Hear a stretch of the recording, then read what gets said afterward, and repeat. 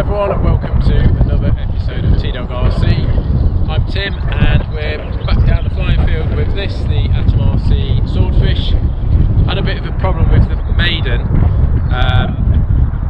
It was basically way too nose heavy because of the batteries that I chose to put in this, which I'll explain in a minute. And then on the second flight, which I didn't film, I actually almost crashed it and lost it in a field miles away, well not miles away, but like the next field along, which would have been a nightmare. So I've got some new batteries for it, so I thought I'd give it another flight. So without further ado, let's get stuck in. Okay, so first time I flew this, I read somewhere on, I don't know if it was on the description, but I got mixed up basically, and I thought you could put a 5000 milliamp 4S in this. So I went and bought the four quite expensive 5000 4S milliamp LiPo packs for it, which I just about managed to squeeze in the battery bay, but only just. But it was way nose heavy, and I've since read that it's not the right battery at all. And most people are flying these on 4S lithium ion packs. So I've actually made up a 3000 milliamp pack using a spot welder that I've just bought off Amazon, which I might do a video on that. I did do a video about a couple of years ago making some packs, but it was soldering them. This spot welder is so much easier to do it. So I've got 3000 milliamp 4S pack, and with this in, it balances just nice. So I'm gonna try again, but basically what was happening is it was just massively nose heavy, and I was just losing control of the elevators. And as I say, I nearly crashed it in a field, the next field along, because it went into a dive and I couldn't pull out, but I just managed to get it to pull out at the last minute. But it was pretty hairy, but hopefully this thing's going to be much better now. Just check the CG. Yeah, that's actually slightly tail heavy now as I've got it there, so I shall just push this pack forwards a bit.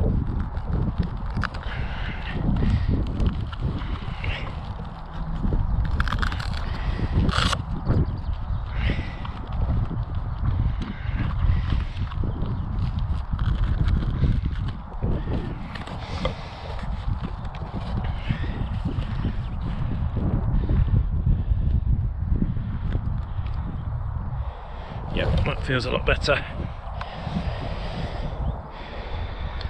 Welcome to HTS.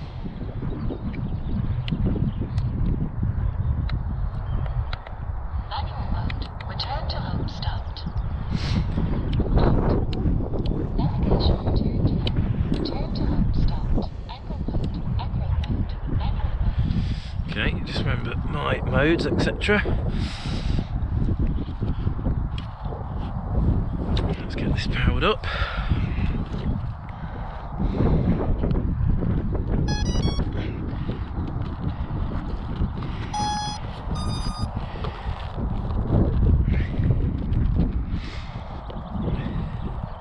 So this is going to be the third flight.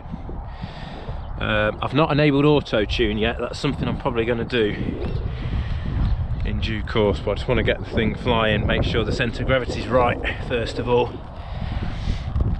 before I do anything else. So let's have a go. I'm not flying this FPV either at the minute. I'm just going to fly at line of sight. Let's give it a whirl.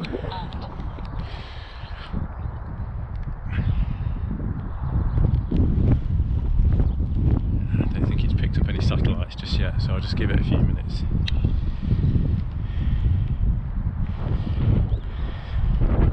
It's actually quite a bit windier than I was hoping as well, but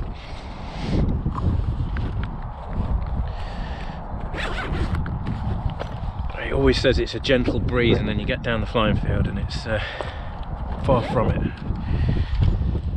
But spring is just around the corner. Well, it is spring technically, but we'll hopefully get some good weather soon.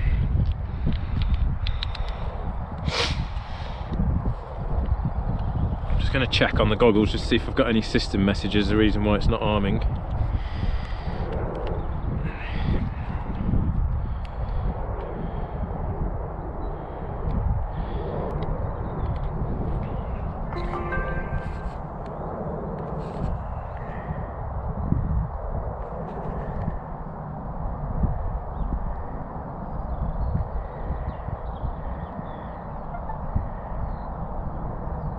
got satellites and stuff, so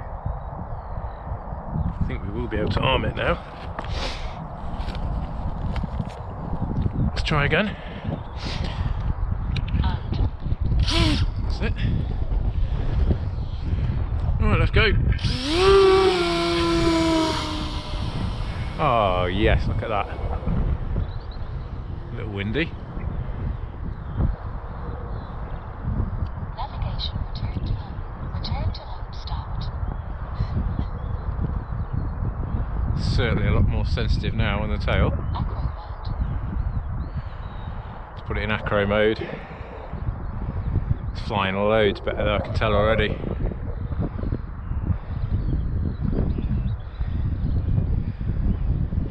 It is super quiet as well, you can hardly hear it.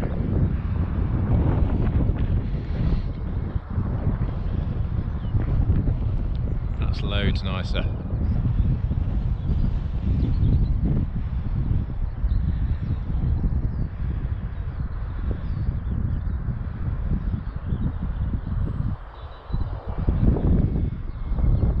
Let's try and return to home.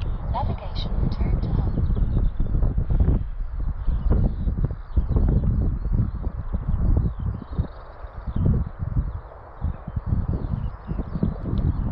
There we go, seems to be doing that quite nicely.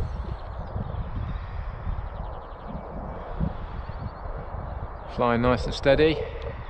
Should start making a right hand turn any second now. There it is.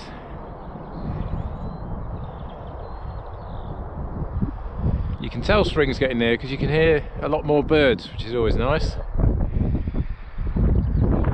Okay, good. Right, I'll take it out, return to home. Return to home stopped. Back into, what have we got? Acro mode at the moment. Acro mode. That's angle mode. Acro mode. Keep it in acro though, so it cancels out some of this wind. Oh, it's flying loads better.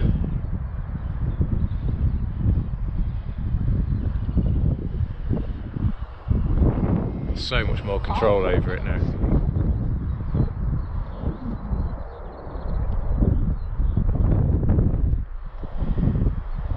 I'm on about half throttle now. The navigation lights on this thing are superb as well. Really helps you to see it. I mean, I know it's not really designed for line of sight, but do really work well. Okay, let's bring it in for a landing then. So I think we're happy with that. I've got auto trim enabled, but as I say, I do probably need to tune it at some point, but it's actually not bad.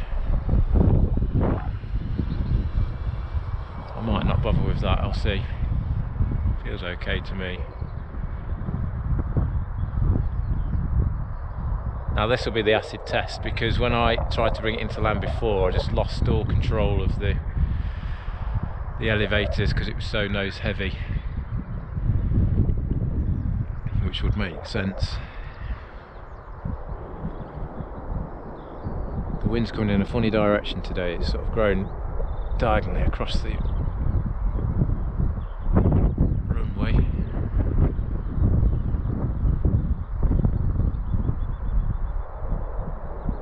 Oh yeah, that's better.